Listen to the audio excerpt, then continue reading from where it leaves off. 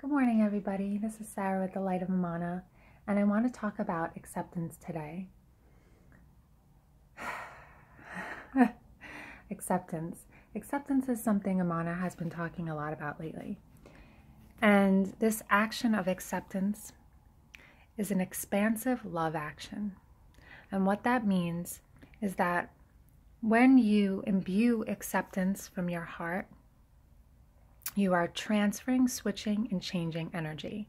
So as an energetic being, you have powers of creation, and you're able to change your perception and change your reality with not only your thoughts, but your expressions of emotion. So when life comes at us with uncomfortable experiences, when people trigger us emotionally, there's several things that happen. When we encounter this emotional experience and we let the emotion consume us, we are in a contracted state and we are forgetting, or we're almost in a daze, an emotional daze. That emotion has consumed us and it becomes us. So when we are in our higher light, we are removed, or we are above that which is emotional, right? When we're in the light of oneness, the only emotion is love. But when we're incarnated in this humanness, in this sea of humanity, we're here to experience not only love, but all of the avenues that lead us back to love. So in this creation space of separation, we are in a constant journey and return to love. So in essence, you incarnated to have emotional experiences, to be on that high and low, to be in that push and pull, to play this duality game, to further understand the light of who you are. And every time you have an emotional experience, emotions are expressions of energy that serve a purpose. They're a tool to help you navigate and understand hidden aspects of self. Sometimes something unexpectedly resurfaces or surfaces. Oh, that's uncomfortable. I didn't know that was there. We can use the light of acceptance to surrender to emotional experiences and transmute them instead of becoming them and forgetting who we are. Right? Sometimes when we're so angry, it's like we become another person. Essentially, you're becoming anger. You are transferring into an energetic creation of anger. If you'd like to learn how to experience emotions without becoming emotions, Amana teaches that the best way to understand this is from a place of acceptance. Now, I had the realization today that this can seem foreign and strange, accepting that I'm angry, welcoming my anger, accepting that I'm feeling anxiety. That feels a little strange. My natural inclination would be to not accept that. I don't want to be anxiety-ridden. I don't want to be angry. So if I think of accepting that, that means that I'm accepting that I'm an angry person? Well, it sounds a little strange, and the reason why is because as a species, we have evolved to flee or fight anything that's uncomfortable, that flight or fight reaction to survive. So you're no longer in this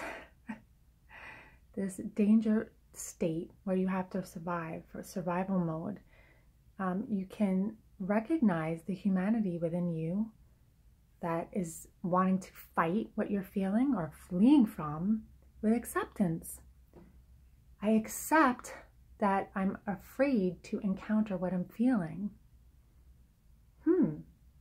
I accept that in this moment I'm angry, and that's okay. No judgment. I accept that I feel nervous. Instead of, I don't want to feel nervous. This is a contractive energy. you are nervous, you are experiencing that emotion, but you don't want to experience that emotion. So you're creating a separation. If you welcome this nervous energy or this anxiety, if you welcome this anger, in that moment of accepting what you're feeling, you're transferring and transmuting the energy so you no longer need to experience. The action of acceptance brings surrender. It's immediate. It's a universal law and principle. The energetic action of love and acceptance is expansive. The desire to push away, to forget, is contractive. Because as we experience and have emotional experiences and honor them for what they are, experiences here to help us learn, we are changing our perspective. We no longer become victim to what we're feeling. We become an observer of what we're feeling. But we can only become an observer of what we're feeling through the love action of first accepting what we're feeling. So the next time you feel emotionally triggered by someone, uncomfortable, the next time somebody pushes your buttons, I want you to imagine this person, imagine this feeling. I want you to use breath, that pattern of breathing, that energetic rhythm is what's going to connect you to source and the center of who you are through breath, imagining that situation. And instead of wanting to not feel it, I want you to feel it through acceptance. And then I want you to bring your light around this situation expansively, like a giant hug. Breathing, bringing it into your light body. Imagine you're breathing it in through your nose, and as it comes into you, through your heart, you accept it. I accept this for what it is. I know that this emotional experience is teaching me something about myself. I am now ready to surrender and let it go. So it's that love action of acceptance and wholeness and return to self that will help you transfer and transmute in surrender action to then become an observer and to see things in a different light and say, that's why I'm experiencing this. I didn't know this part of me existed, and now that I know, I can surrender to this emotion instead of becoming this emotion. So I am not angry anymore. I am observing the emotion of anger as a tool for my own growth. I know this sounds difficult and strange, but you are most capable of this. Most capable of this. Breath, acceptance, and then surrender. I hope this was helpful. Remember, the light of who you are is always perfect, even when you're angry, even when you judge someone. There's always a chance to return to the love in you. And that's what emotions are teaching you, even the most uncomfortable ones.